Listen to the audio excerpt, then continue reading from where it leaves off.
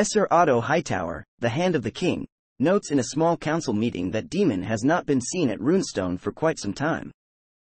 Demon insults his wife to the rest of the small council, mocking her as his bronze bitch, who he expects is happier for his absence.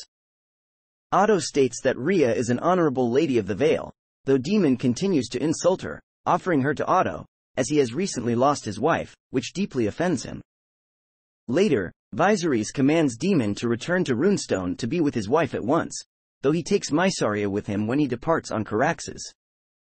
Instead of returning to Runestone, Demon occupies Dragonstone for half a year, eventually writing to the small council that he is to take his lover, Mysaria, as his second wife in the custom of Old Valyria, and steals a dragon egg meant for Prince Balon, for the child he is supposedly going to have with her. This notion comes to the end after Otto, unexpectedly aided by Princess Rhaenyra, arrive at Dragonstone to retrieve the egg. During the confrontation, Rhaenyra notes to Demon that he already has a wife, which Demon acknowledges, saying that Rhea was not of his choosing. When Demon returns to King's Landing from the war for the Stepstones, he and Rhaenyra talk of how he is married to a woman not of his choosing. Demon notes how the couple is childless, and mockingly suggests that no child would be able to grow in such hostile environs.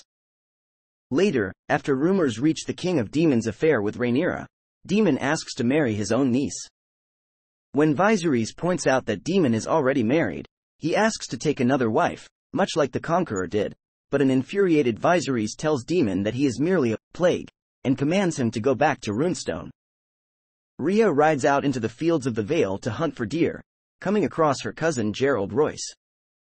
He asks if she would like company for her hunt, but she insists on going alone. While riding and searching for her quarry, she encounters a hooded figure blocking her passage back to Runestone, whom she quickly recognizes as her husband Demon. She inquires on his presence in the Vale, sarcastically wondering if he is there to consummate their marriage, referring to his insult that the Vale's sheep are prettier than its women. She then reasons that perhaps Viserys has had enough of him in King's Landing and sent him there, mocking his right as heir being revoked in favor of Rhaenyra. Demon remains silent and tries to approach her horse, frightening it and making Rhea wary. Rhea asks if he will now kill Rhaenyra to get what he wants, but realizes that he means to kill her instead. She reaches for her bow, but her sudden actions and Demon raising his hand cause her horse to fall onto its back, throwing her to the ground and breaking her neck. As her horse gets up and walks away, Demon approaches Rhea and steps on her arm. When she has no reaction, he realizes she is now paralyzed. As Demon walks away, she insults him for being unable to finish her off. In response, he picks up a large rock and approaches his helpless wife, before bludgeoning her to death. Ray's passing, reported as her falling off her horse and breaking her skull and neck, came as a shock to many, as she was known for her skills as a rider and hunter. At the feast in celebration of Rhaenyra and Laenor Valarion's betrothal, Gerald confronts Demon for his cousin's death, which Demon disparagingly calls a tragic accident. Gerald accuses the prince of being involved in her death, but Demon instead talks about his inheritance following Ray's death, as he is meant to inherit all of Runestone since they have no children.